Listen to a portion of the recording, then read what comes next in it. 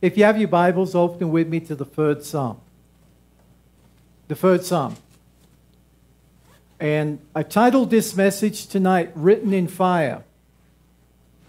Because people think that the Bible, some people think the Bible was just written in a nice, quiet meditation state.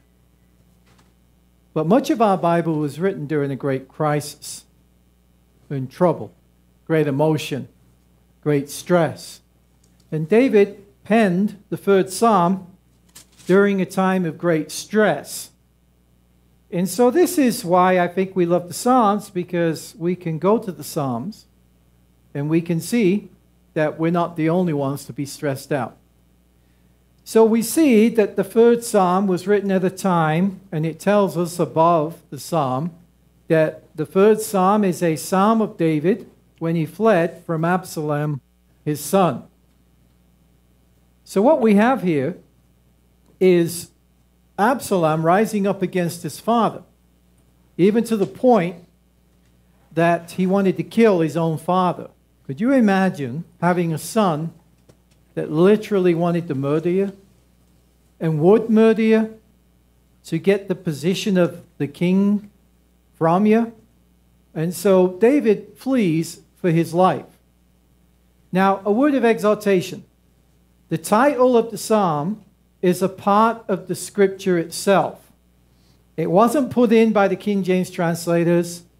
It wasn't put in by the NIV translation. It's a part of the Hebrew text itself. So the title, the Hebrew manuscripts we have these titles connected with the third psalm. So it tells us the circumstance in which this psalm was written. So it wasn't written during a quiet time in David's life. It was written during a time when David was literally on the run. And he was running from his own son. So it's a psalm of David when he fled from Absalom, his son. That's a part of Scripture itself.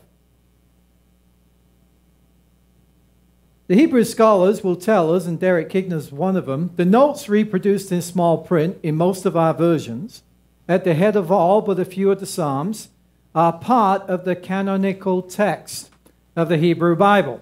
So keep that in mind. Now, I just want to look briefly at the context in which the third Psalm was written.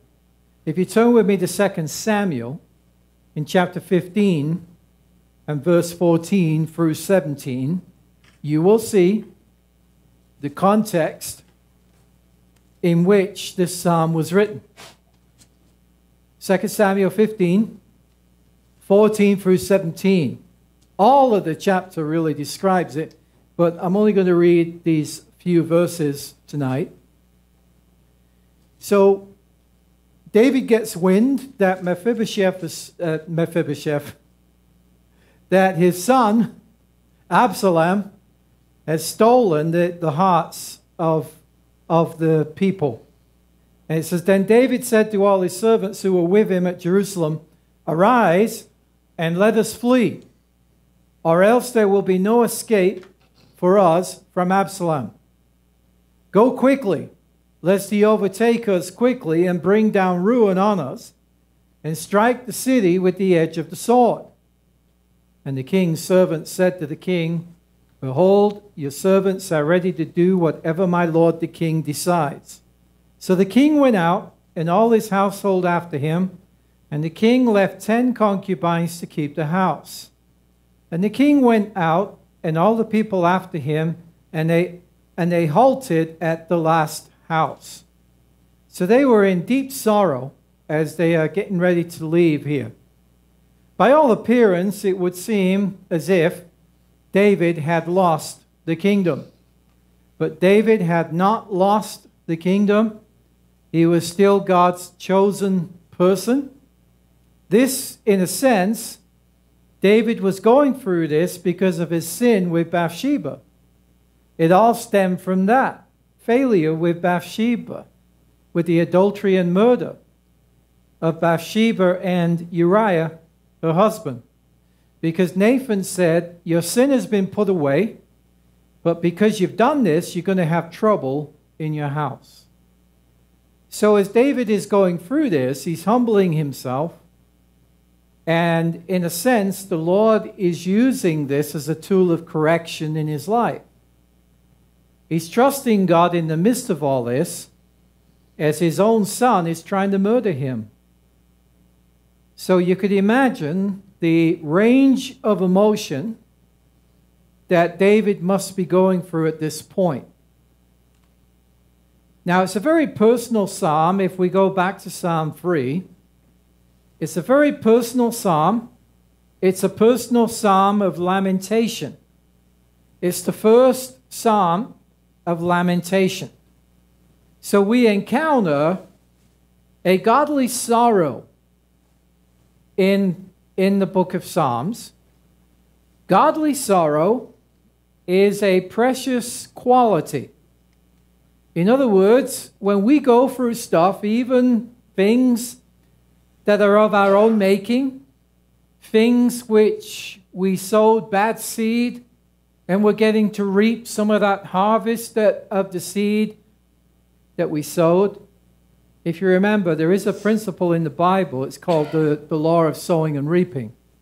Now, the good news is that as Christians, we don't get to reap the full harvest. God is merciful, isn't he, in that harvest? That yes, we might sometimes reap some of the devastations of the wicked choices that we have made, but we'll never really reap the brunt of what we deserve.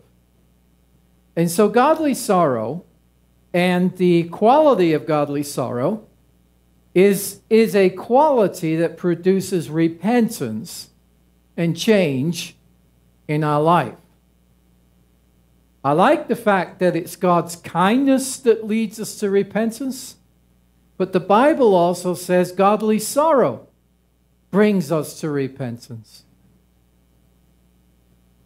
So, let's read this. It says, Lord, how they have increased to trouble me. Many are they who rise up against me. Usually when people go through trouble, they exaggerate. But not David, because this was true. There was more with Absalom than were with him. He literally had thousands of people trying to take away his life. When we look at the troubles of David and we contrast David's troubles with our own troubles, we discover one of the reasons why we've been given the book of Psalms. Because David was put in many corners of great difficulty, and when the psalm was written in a moment of great difficulty, when we're encountering problems and difficulty, we can go to a psalm like Psalm 3, and we can find great hope and great comfort because David recorded the very prayer that God heard and delivered him from this crisis. He wasn't exaggerating. Now, what I like about the trouble, about the prayer that David wrote, and it's a song, by the way, is he doesn't start out with his trouble. He starts out with, Lord. Think about that. Lord. He brings his trouble to the Lord. Lord, how they have increased to trouble me. Many are they who rise up against me. You and I have never been through what David has gone through to such a degree. Yet there may have been times in your life, there's been times in my life when the third psalm has been very comforting to me. Because it's felt like everyone is against you. But the Bible says if God is for us, who can be against us? And David got to encounter that reality. Now, Matthew Henry has a great quote here in this passage. Absalom's faction, he says, like a snowball, strangely gathered in its motion. David speaks of it as one amazed, and well he might, that a people he had, so many ways obliged, should almost generally revolt from him and rebel against him and choose for their head such a silly, giddy young fellow as Absalom was. How slippery and deceitful are the many, and how little fidelity and constancy is to be found among men. When you think the leaders, some of the leaders that human beings choose, it's crazy, isn't it? We look and we think, why on earth are you trying to follow a person like that? You know, that person is nuts. Well, the thing about Absalom, if you remember the description of Absalom, it says that Absalom was a very good-looking young man, right? And he had the weird practice that whenever he got his hair cut, he would have someone weigh it in measurement. And the Bible even says, physically speaking, there was no blemish in him from head to toe. So he would be a movie star equivalent. I can't think of someone right now. Brad Pitt. Brad Pitt. No, I think he was way better looking than Brad Pitt. Probably was. Yeah, yeah. Very good looking gentleman. Errol Flynn, maybe. He's a better looking gentleman, yeah. Who, you know, so he could have played as Robin Hood. But anyway, a good looking fellow. And if you know this, human beings are very often driven by outward appearance, not by the heart. And if there is a lesson to be learned, is don't be governed by our outward appearance, but be moved by faith. God doesn't look at the outward appearance, he looks at the heart. And that was the lesson with someone like David compared to his brothers as well. But Absalom, by trickery, when people would come and see the king, and they had to wait for the king's counsel, he would say, there's no reason why you should wait. He said, come to me. I've got the answers. And he says, if you come to me, then I can solve your problems. And one thing that you will discover about false ministry is they make false claims to be able to solve people's problems. The reality of ministry is, very often you have to walk with people with ongoing issues. You don't have the immediate answer to what someone might be facing, except Jesus, except faith in him.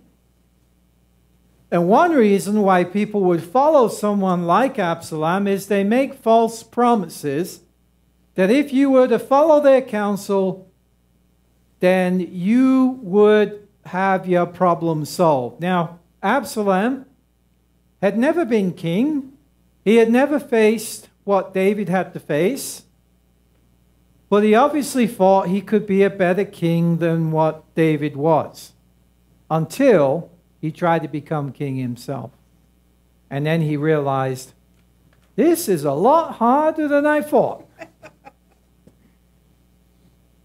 And we often see people like that, don't we, who try to be a pastor, for example, and they look at my limited performance, for example, I've had that happen to me, and they say, I could do a better job than he can, and I wouldn't dispute that. But the moment they go and try and do it, they realize, man, this is a lot harder than I thought. And it really is. Now, I'm not just talking about the preaching aspect now. I'm talking about dealing with people on a daily basis and learning when people come with their problems, you take those people's problems to the throne of grace and you don't carry those problems in your own heart. You have to be called. Absalom tried to call himself and he failed. He failed.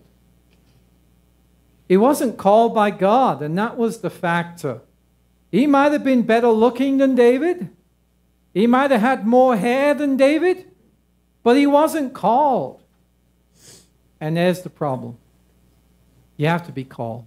Now, the weird thing is God does call very often the weak and the foolish.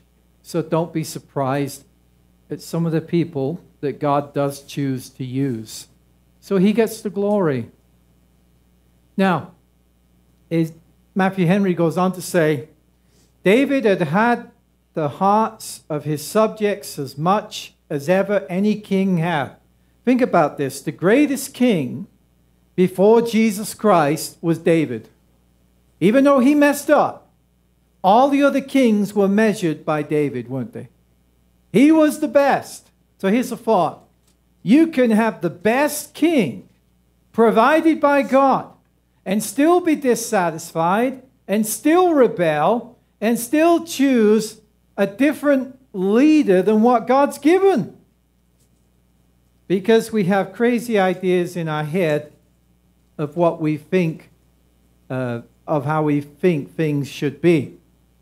So David had the hearts of his subjects as much as ever any king had. And yet now all of a sudden he had lost them. As people must not trust too much to princes, that's the reality. So princes must not build too much upon their interest in the people. Works both ways. Psalm 146 verse 3 tells us this. It says, put not your trust in who? Princes. That's people in authority. That's people in positions of power. Don't put your trust in them because they're people. They'll fail you. Don't put your trust in princes, in a son of man, in whom there is no salvation. That's pretty plain, isn't it? There's only salvation in one person, and that's Jesus Christ. He's it. Now, what David went through, Jesus went through on a far bigger scale, on a much bigger level. I like to put it this way, that very often when David wrote the Psalms and he prophesied of Jesus the Messiah, he was going through experiences and he encountered, basically David encountered the feelings and emotions of Christ very often as he's going through his own personal rejections from the people of God, and he's going through the sufferings that everyone will go through who follows Jesus. Let's not forget that Paul, writing to Timothy, some people don't think this is in the Bible by the way they sometimes talk, but it says, yea, all who live godly in Christ Jesus shall suffer persecution. That's the reality. It's going to happen. There's no salvation in human beings. Now it says about Jesus here in John chapter 2, verse 24-25. This was a season in Jesus' life when everyone was believing in him, putting their trust in him. This was a popular time in Jesus' ministry because they saw the signs and the wonders. But Jesus knew that that believing in him was merely superficial in many cases. It wasn't real. It wasn't lasting. It wasn't going to last. And so it says here, but Jesus on his part did not entrust himself to them because he knew all people and needed no one to bear witness about man, for he himself knew what was in man. Have you noticed that when his disciples were scattered when he was struck, Jesus wasn't surprised? Sometimes when I talk to certain people at times in the body of Christ, they're disappointed in other believers because they expect more out of other believers.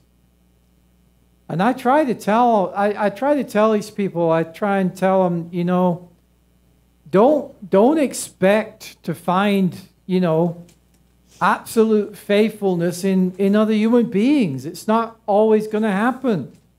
Look to God. And don't be too disappointed and too devastated when sometimes the people of God fail to act like the people of God. It just happens. It's part of our fallen, sinful nature. And if we're not careful, if our focus is on people, then subtly we might be getting into a subtle form of self-righteousness. Because if I can look at the people of God and say, these people are not doing what they should be doing, then that may give me credence to do what I don't need to do as well. We need to focus on Christ. Focus on Jesus. And keep our focus on Him. Because people will fail us. And that's just because they are sinners. Fallen human beings. Even as Christians, we're not perfect. So don't be shocked when sometimes even God's people don't always do what we're supposed to do. Sometimes I meet people who think when they go through problems that we should be able to read their mind and find out. It's like, wow, how come you don't know that I'm going through this problem? Well, I don't know unless you call me, because I can't read minds and I don't operate in weird supernatural words of knowledge. Sometimes God will place people on your heart to pray for, but you don't know why, and you just pray for them. But, you know, we need to be reasonable here about some of these issues that we all walk through. Now, we go back to the 3rd Psalm here. And this was the one that really stabbed him. And if we're honest, this is the one that we fear the most. This is the one we're most afraid of. David had people all around him reminding him of his sin, reminding him of his failure. It's believed, and I believe it can be also substantiated from the Bible, that David's chief counselor, Ahithophel, who rebelled against David, was actually Bathsheba's uncle. So there was something going on there. Now again, if I got that little detail wrong, don't hold it against me. But I'm pretty sure that that's pretty accurate, what I just shared with you. But obviously, there were people who could find reason to move away from David if they were focused on David. David had failed. David had sinned. His sin was out in broad daylight. So it shouldn't surprise us if people were saying this about David. David was saying, "Many are they who say of me, there is no help for him in God." And that word Selah is a very precious word. Let me tell you why. Because in the 3rd Psalm, if you have a Bible that has dropped the Selahs, get a Bible that has them. Just saying. Hopefully, you don't have a Bible that's dropped the Selahs, because that was a part of the original text. Selah is believed to be a musical interlude, where it's pause, meditate, think on this. And I believe it fits perfectly with how the 3rd Psalm was written. Wherever you see the Selahs, there's a change of thought. There's a change of flow in the psalm.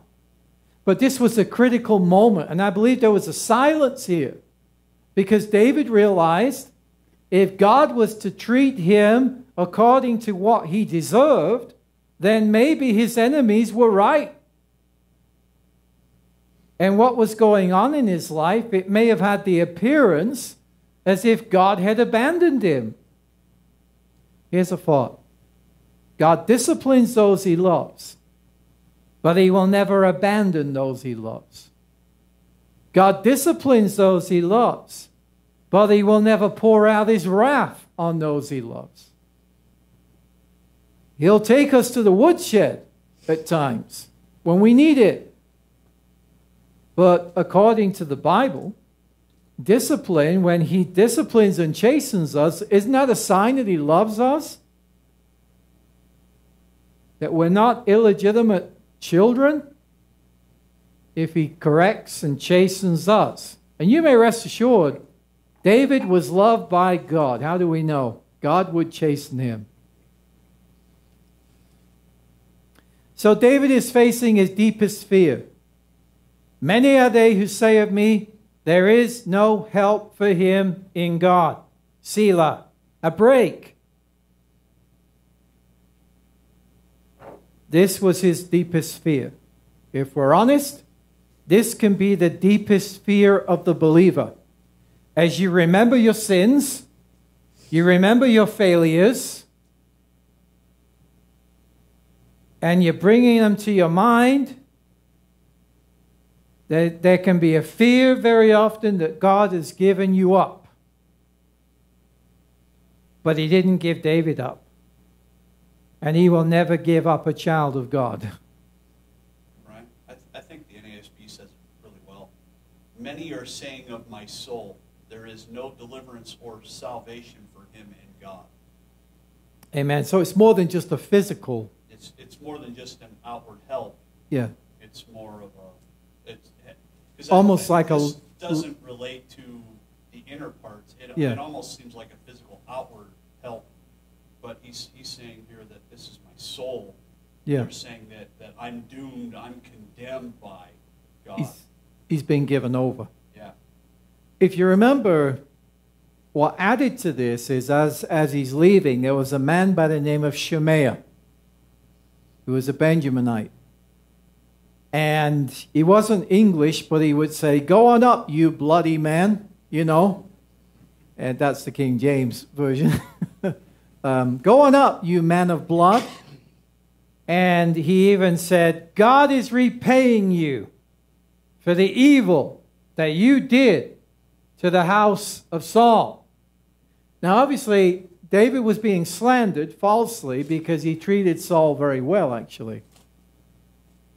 But there were rumors circulating around about David that he was responsible for Saul's death. In other words, he was being accused of that. And of course, Uriah and the Bathsheba incident also.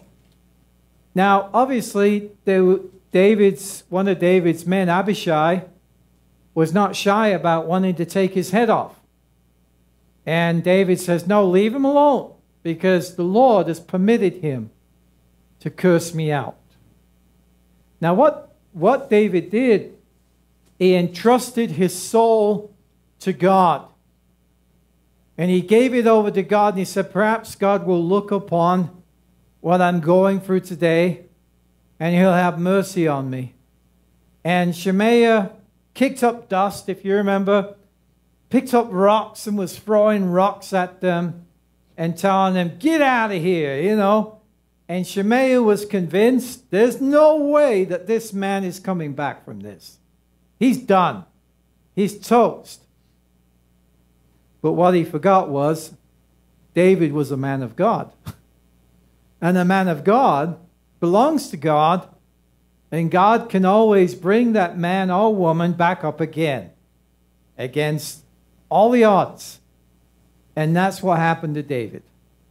By all appearance, it would appear that David had lost the throne. But not really. Not really, just temporarily. He was still king. When we face our fears, like David did here, of perhaps losing our salvation, when we face a potential possibility of losing our salvation, and we bring our salvation to God, it's like Luther said. He said, when I look at myself, I don't see how I could possibly be saved. But he said, when I look to Jesus, I don't see possibly how I could lose my salvation. So it depends on your focus. Is it you or is it Christ? Go ahead.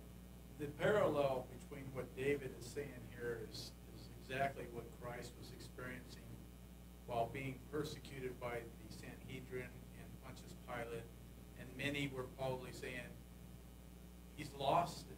He has no, we put our hope in him.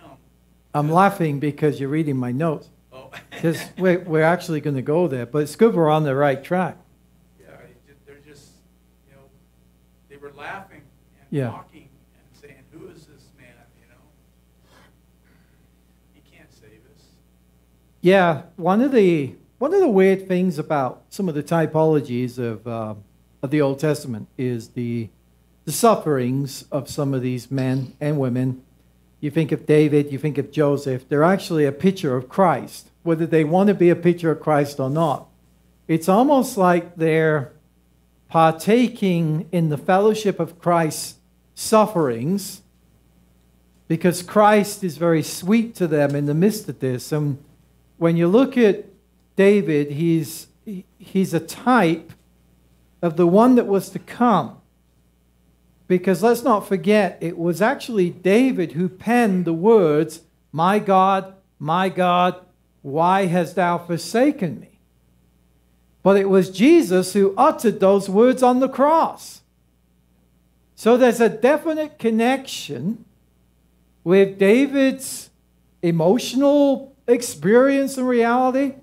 And as he's writing down the words, there's a definite connection between him and Christ, the Son of David, Jesus Christ, in many of the things that he wrote. And I think the third Psalm is one of those issues again. In fact, what it tells us is that David trod the same region, Garden of Gethsemane, the Mount of Olives, as he's leaving Jerusalem in tears. Jesus is going into Gethsemane with great sorrow, getting ready to face the ultimate test of drinking the cup of God's wrath for you and me. So sorrow is a portion of the life of a believer. Like it or not, sorrow is a part of our Christian life. Not heaven, but right here below. Spurgeon has a note on this. David complains before his loving God of the worst weapon of his enemies' attacks and the bitterest drop of his distresses. Oh, saith David, many there be that say of my soul, there is no help for him in God. My friends, if there is no help for us in God, where can we get help? If God turns off his help to us, where could we go? Where could we get it? This was the stinger. This was the test that David was going through. Now, sorry, go ahead. A comment that I just observed or reading this a little bit. With Absalom, going after David, here's his own son. So how did that appear to the other people as well, that his own son was trying to kill him and take over? But I also see another correlation too with Absalom wasn't godly because his lineage was the same as David's, right? Yeah. And yet he was still an evil man. So I think that also shows that your lineage doesn't save you as well, right? That's right. I think it's just a couple thoughts that I had about Absalom. Yeah. Yeah, outwardly speaking, he really looked the part. He's a very prideful person because he would run chariots in front of him, and his brother did that too after he died. It seemed to be a big problem. Yet David knew in his own conscience that he had given them some ground for this exclamation. For he had committed sin against God in the very light of day. Then they flung his crime with Bathsheba into his face, and they said, Go up, thou bloody man. God hath forsaken thee and left thee. Now, when we focus on our failures as believers, or we focus on our sins, there is a temptation that perhaps God might have forsaken us. And sometimes we mistake the Lord's correction for the Lord's rejection. The Lord's correction isn't the Lord's rejection. Thank God. In fact, the Lord's correction is a sign that you're His. But this is the deepest trial that any believer goes through, is the temptation and the thought that God has abandoned you. You know, when we look at our sin and we look at our failures, like David in Psalm 3, the temptation is, God, have you left me? Have you abandoned me? But David would learn, as we often learn, the Lord's correction is not the Lord's rejection. That's good news, isn't it? Hallelujah. Now, Spurgeon goes on to say about the third psalm here, and them saying, you know, there is no help for him in God. Thank God that that's not true tonight. Amen? There's always help for us in God if we go there. He says, if all the trials which come from heaven, all the temptations which ascend from hell, and all the crosses which arise from earth could be mixed and pressed together, they would not make a trial so terrible as that which is contained in this verse. Many are they who say of my soul, there is no help for him in God. It is the most bitter of all afflictions to be led to fear that there is no help for us in God. Now here's a thought. They said the same about Jesus. We're on the same page. They said the same about Jesus. If you turn with me to Matthew 27 and verse 43. Now here's a thought though. All of the sin was put on Jesus. Jesus was identified with my sin and your sin. And whereby I should have been punished, Jesus was punished in my place. God did temporarily reject his only son. Only temporarily. But he eternally received him when he raised him from the dead. So here, Matthew 27, verse 43, he trusted in God. Let him deliver him now, if he will have him. For he said, I am the Son of God. So in other words, Jesus blasphemed. He claimed to be God. He claimed equality with God himself. Now think about this. If you were going by a visual, and you were seeing Jesus dying the worst death imaginable on the cross, he's stripped naked, he's beaten, he's bruised, and he's going for the worst death imaginable, wouldn't you be tempted to think that God had forsook him as well? Perhaps we might join in this chorus and saying, well, I thought he was the Son of God. In fact, this could be why he's being punished. Because in his own words, he must have spoken blasphemy. Oh, but there's a, how can you put it? There's a paradox here going on, an apparent contradiction going on here. Here's a thought. The Bible says in 2 Corinthians 5:21, for he, God, made him, Jesus, who knew no sin, to be sin for us. In other words, even though Jesus never had any sin, even as he's on the cross, he's still perfect, he's still spotless, he's still sinless, he is dealt with as if he is a sinner. He is punished in your place. He is punished in my place. That was as if I was being punished on that cross. Every sin that I committed was being punished on that cross. I, the sinner, was being punished on that cross. But Christ, our substitutionary sacrifice, was being punished in our place. Isn't that wonderful to consider? So our God is good. Our God is very good. Now, turn with me to Isaiah 53. Isaiah and the 53rd chapter. This is the paradox. Because how the people saw it and how God the Father viewed the reality of it were two different things. It says here that surely he has borne our griefs. Think about this. David in Psalm 3 is sharing his griefs with the Lord, is he not?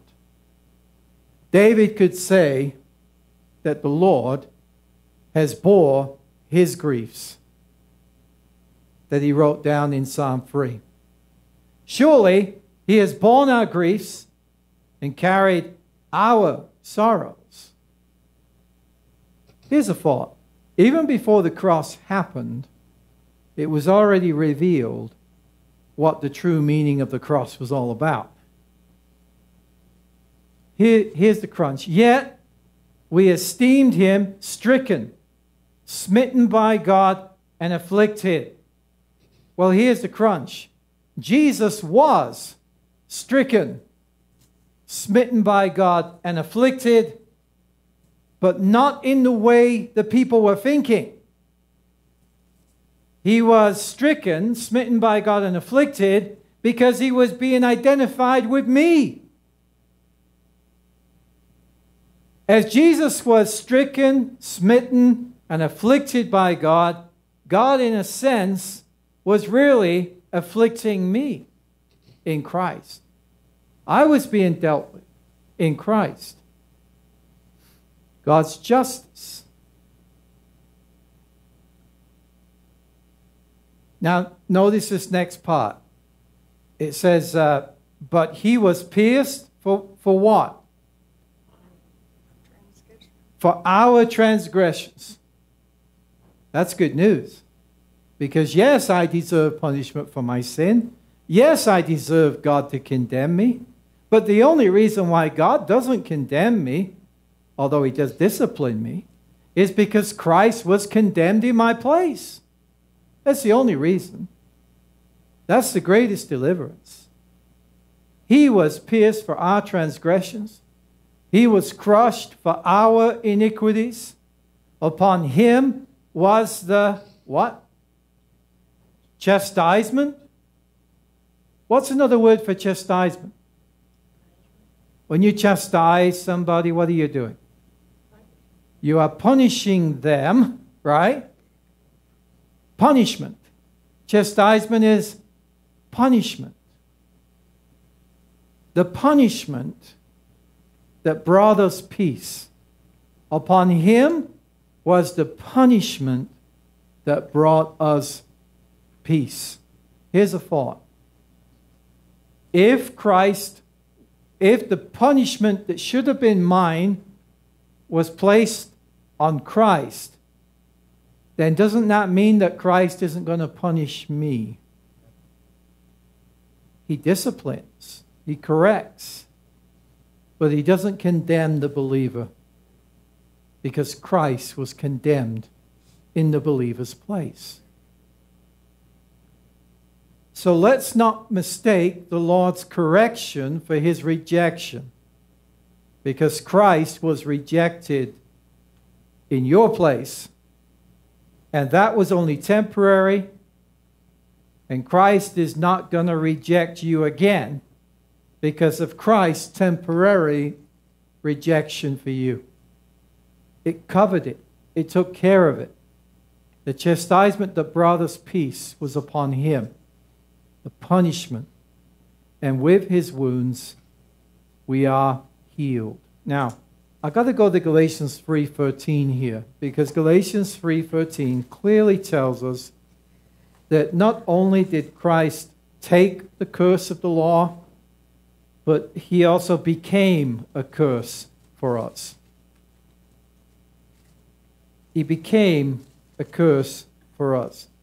For he, God the Father, 2 Corinthians 5:21, has made him, Jesus who knew no sin, to be sin for us, that we might be made the righteousness of God in him. His perfect righteousness is bestowed upon us because all of our sin was placed upon him. Without our sin being placed upon him first, there is no way that the righteousness of God could be given to us. It's impossible. But Galatians 3:13. What did the cross accomplish for you and me? Isn't it tragic when Christians negate the cross? When we look at the cross like it's not a finished work? When we look at the cross like it's not paid in full? It really has been paid in full. In Galatians 3:13 it says, Christ has redeemed us from the curse of the law. How did he do it?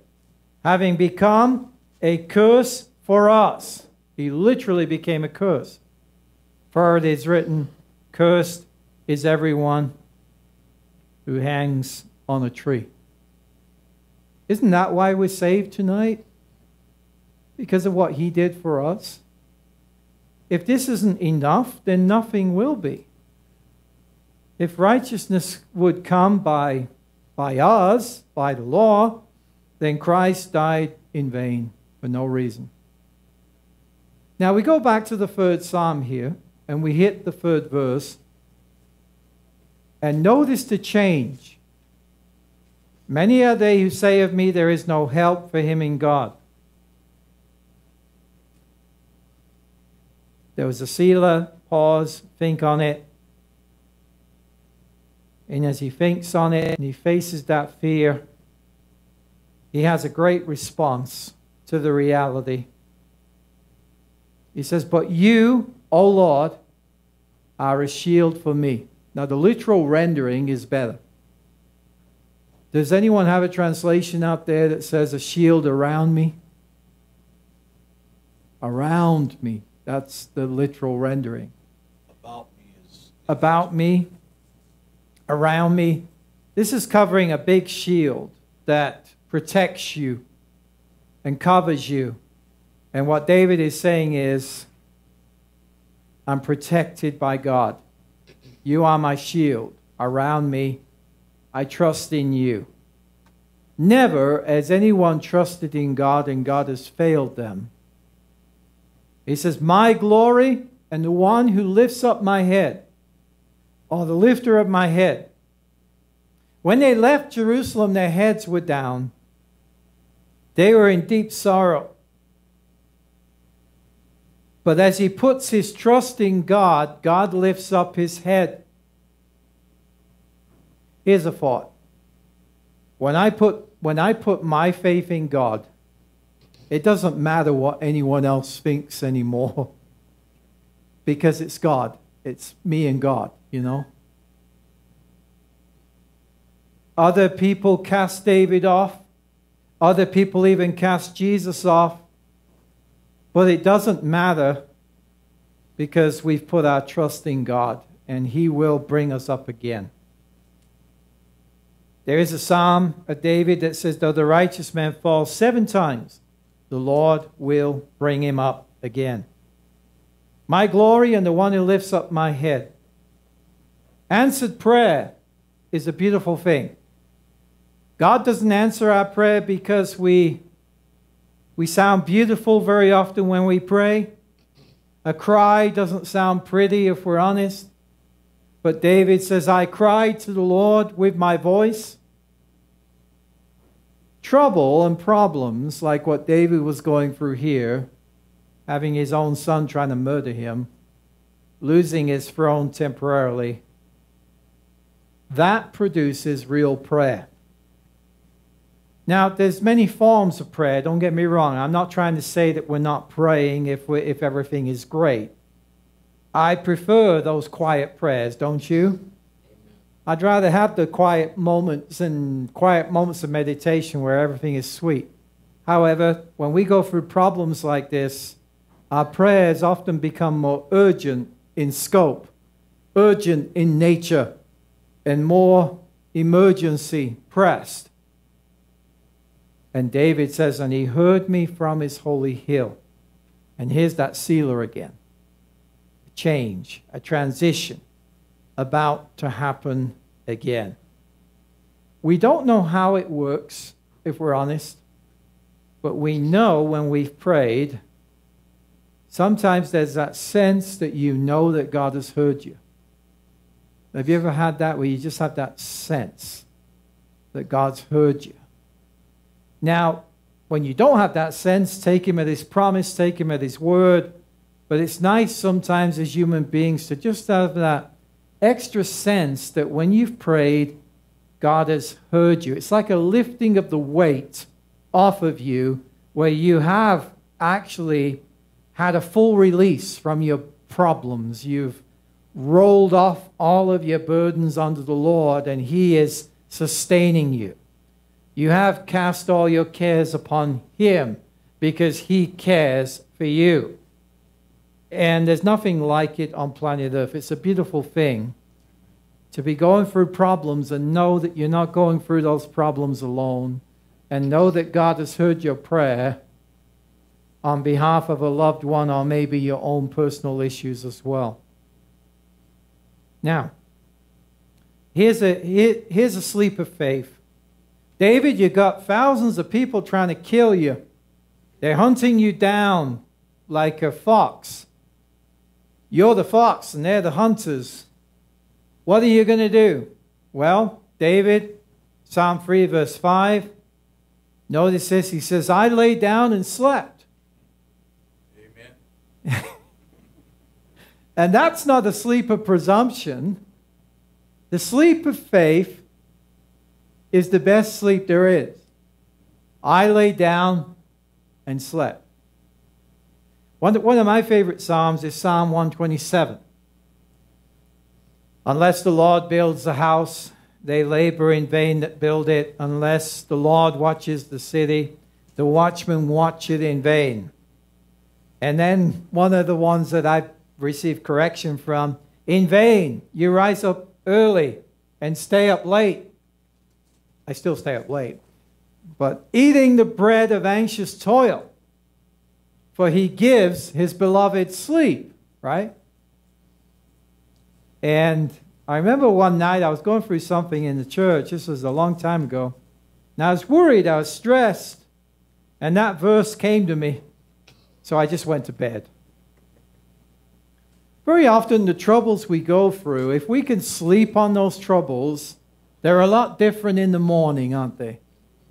Because very often when we're overwhelmed with trouble, we're usually tired as well. I found that when I'm tired and when I'm really wore out, I get more negative, don't you? I get more negative in my thinking. And sometimes the best thing we can do when we're going through problems is, I'm going to sleep on it. I'll deal with it in the morning. And very often, when you get up, you have a whole new perspective on the issue than you had the night before. But here's a thought. Roll it off on the Lord, because there is a warning in Scripture. Do not let the sun go down on your anger. If you go to sleep angry, you're not going to sleep very well. That'll be when you get those weird zombie dreams and all that kind of stuff. That'll be when you get those weird end-time dreams where maybe the rapture happened and you're the one that got left behind, you know? Or you're actually in a Mad Max movie, you know, where you're actually attacking people. I know you've had those weird dreams, John. So don't let the sun go down on your anger. Be angry and sin not. And we all have that battle sometimes, and it's like you've been eating Mexican food in your soul. You know, everything is hot and you don't sleep as well as you ought. I lay down and slept. Here's a thought. When we trust ourselves to the sovereignty of God, we hit a point where people start thinking you're crazy. Because you've hit that point now where you're saying, if the worst fear happens to me, it must be from the Lord.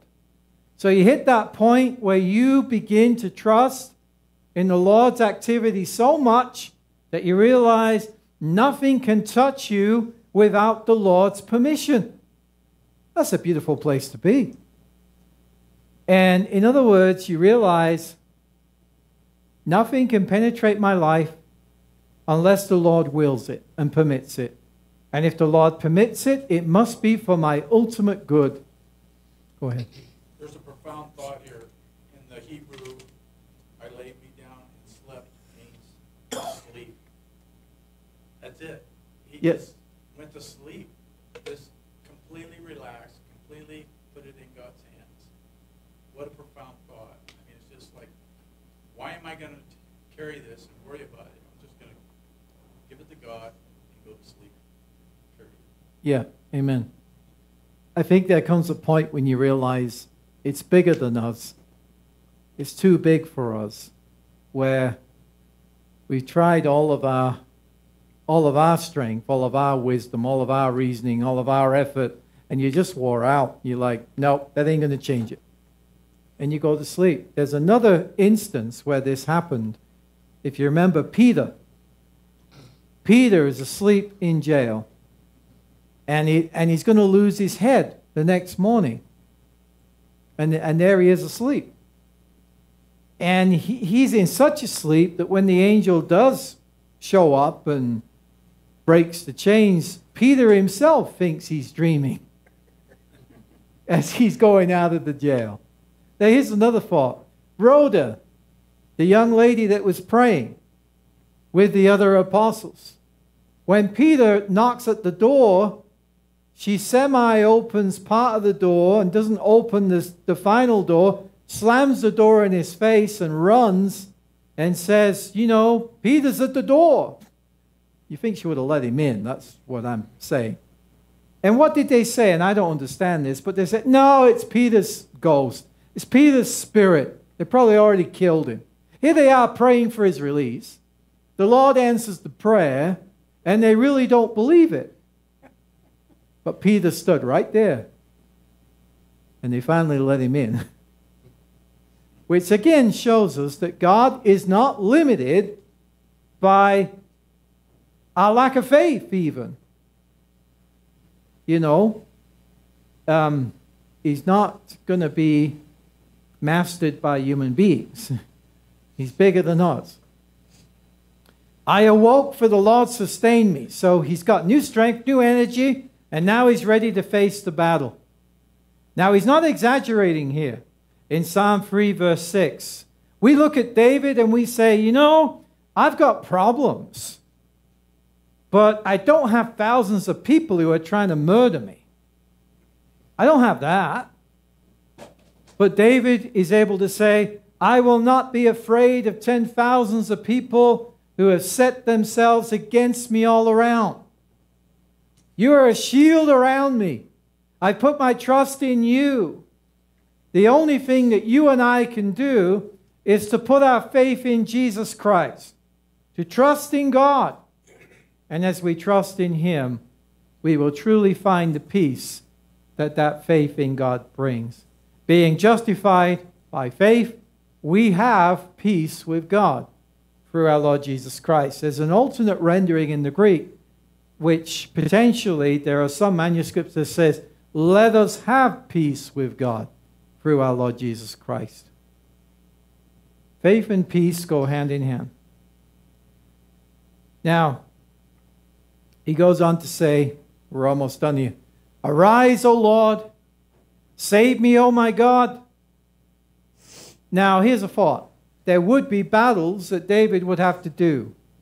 He had an army as well. And there would be a battle ensuing. David's confidence is not in his troops. It's not in his own wisdom or experience, because he's had these fights before. He's trusting in the Lord. Arise, O Lord, save me, O my God. And even before it's finished, he says, for you have struck all my enemies on the cheekbone. You have broken the teeth of the ungodly. In other words, you have shattered their teeth. They can't hurt me anymore because you're fighting on my behalf.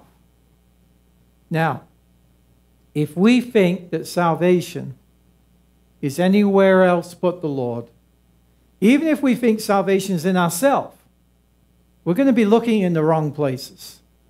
We have to hit that spot where we realize that salvation is in Him and in Him alone. Before I read this, turn with me to Acts 4:12. Acts 4:12, very well-known passage, but let's tie it in here with this very verse. Just so you give up on trying to find salvation anyplace else except Jesus Christ. Acts 4:12 tells us, here's a weird thought. A lot of professing believers, or even believers sometimes, instead of looking for salvation in Christ, we look for salvation in ourselves. And that's a big mistake. And you'll never be resolved there. You won't find peace there, because there'll always be something that's not finished in you. But when you look at Christ, when He said it is finished, He meant what He said. It is finished. Are we trusting tonight in the finished work of Christ? Or are we trusting in our own imperfect development in Christ? Or our own ability to keep it, too. Amen.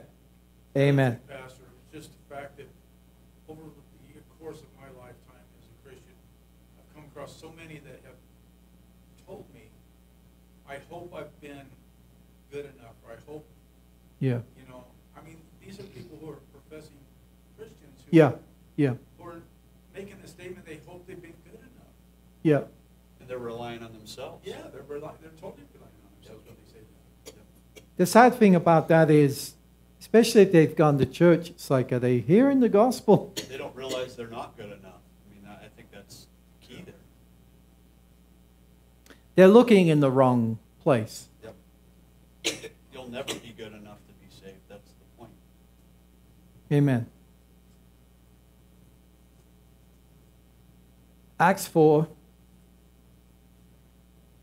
Well, I'll read verse 11. This is the stone which was rejected by you builders, which has become the chief cornerstone. So the builders were the religious people who had rejected it. They're building, but they're not building with the right stone. They're not putting their trust in Christ. Nor is there salvation in any other, in no one else. For there is no other name under heaven given among men by which we must be saved. Salvation is not in you, it's not in me, it's in Christ and Christ alone. And no matter how long I've been a Christian, that doesn't change. Still in Christ alone. Doesn't reach that point where, okay, you've been a Christian now for 30 plus years. Guess what, Brian? You got some salvation in you now. Oh, no. No, it's always Christ alone. Always Christ alone. Are we growing in this salvation? Yeah. But Christ is the source of this salvation. He's our trust. It's by faith and faith alone. When does it quit being by faith alone? When you see Him face to face. Yeah, but it'll still be His salvation. Yeah, it's just that faith will be, done away with, because you'll be seeing Him. Yeah. Faith and hope will be gone, and love will remain. Now, so the final verse here, guys. Salvation belongs to who? The Lord. Salvation belongs to the Lord. If it belongs to the Lord, then He's able to keep it. Yep. And if you entrust yourself to Him, He's going to keep it. Belongs to Him. Your blessing is upon your people. And notice He closes it again with a Selah. I believe this was probably the musical interlude of his song. David would often get songs not when he's in a quiet spot, but when he's in a corner. God would give him songs. Psalm 3 has been a great blessing for many believers over the centuries.